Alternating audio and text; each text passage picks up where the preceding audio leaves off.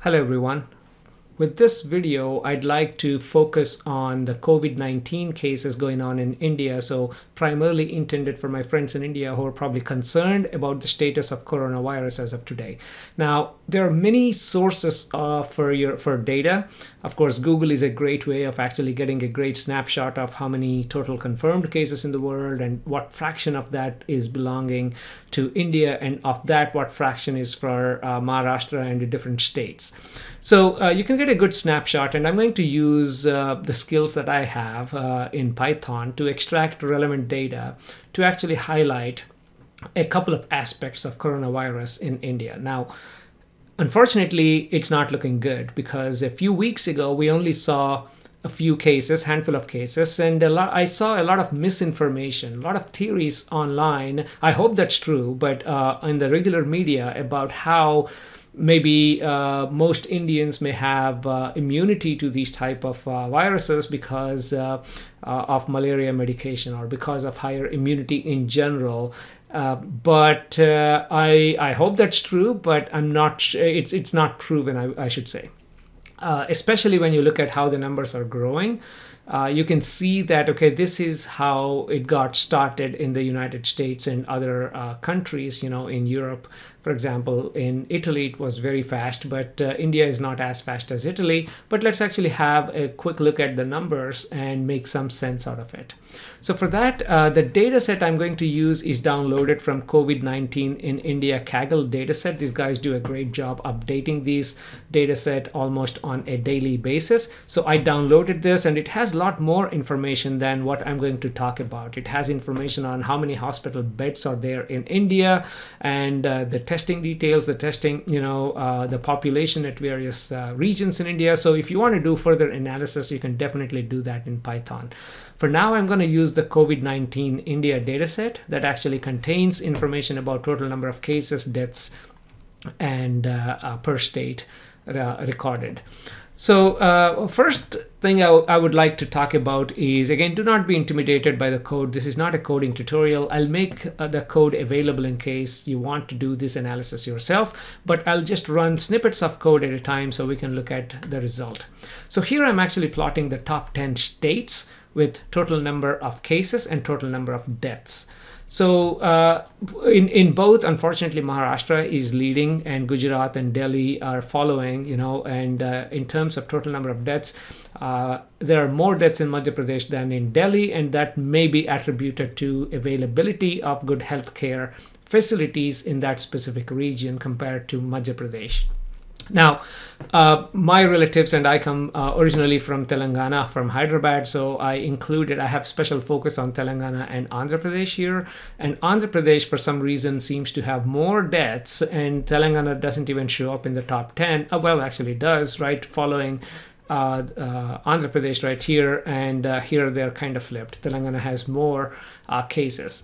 Now, if you want to look at how many in here, I mean, of course, you can get that from Google or even from this data set I downloaded, but let's actually dig this a bit deep by having a look at the total India cases. And this is where the real numbers start to show up, right? So as of 22nd of April, and the day didn't end yet, we have 20,471 cases and 652 deaths.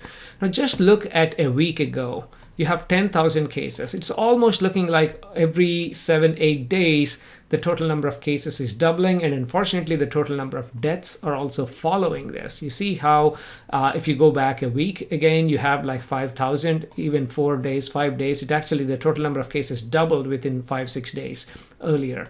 So it seems to be doubling almost every week, even with the lockdown in India. So just imagine what happens when the lockdown ends. These numbers will skyrocket. And in fact, you can see that right from this plot. The total number of cases, they're not exactly exponential. Exponential would actually go slightly this way. I'll actually simulate this in a minute and then show you how exponential looks like.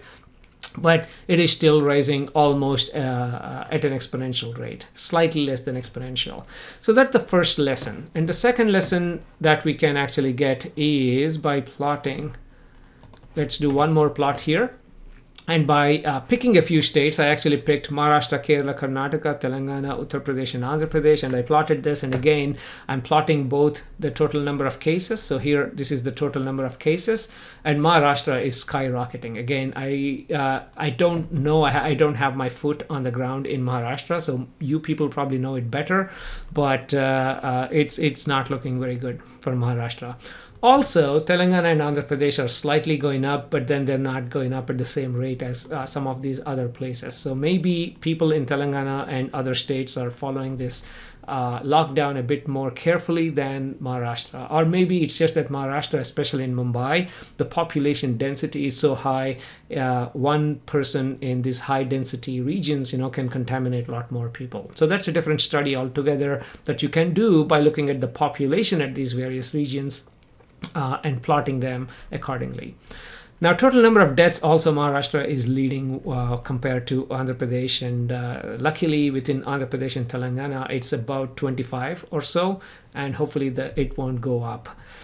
And the final lesson I would like to again convey here is by looking at the mortality rate. Okay, so what percentage of people who got this virus are actually dying? And this is a bit encouraging. I should say 3.5, still significant number, but it's a less number, I should say. So most people seem to be recovering from these, and I hope it stays that way. I mean, initially it was about 2.5%, but it went up to 3.5%. And I seriously think that the total number of cases are underestimated. I think we know the total number of deaths in a way, from coronavirus. So I don't question those numbers.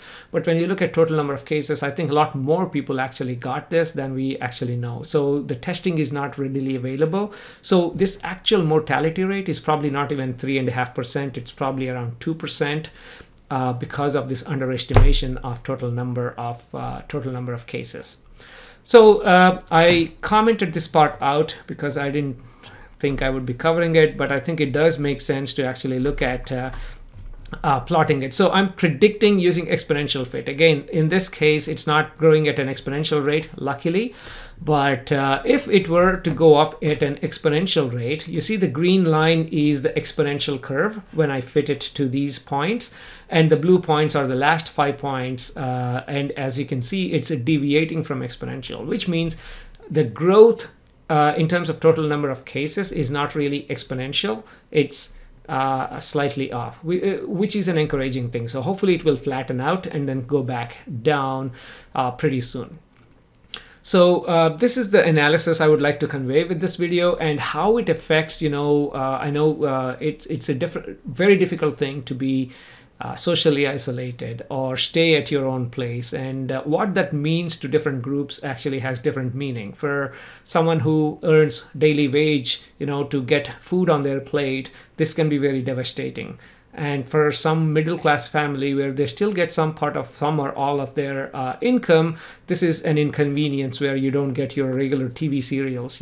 For rich people, this is a complete different ball game, because for rich people, they're suffering by doing their own dishes or cooking their own food, right? So everyone's suffering at different levels. I'm not making fun of the rich people. It's just that this coronavirus is disproportionately affecting the poor compared to the others, and this is exactly why it's very important for us to stay at home and get this thing done with as fast as we can get it done, so everyone can get back to lives and put food on their tables.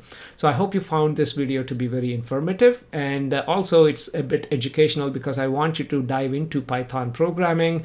It's very easy to learn, and please go ahead and start learning. Whether you are a humanities major, communications major, it doesn't matter. Python is for everyone. So please go ahead and spend your time at home constructively by learning how to code, and you can start with my channel if you want. Thank you very much.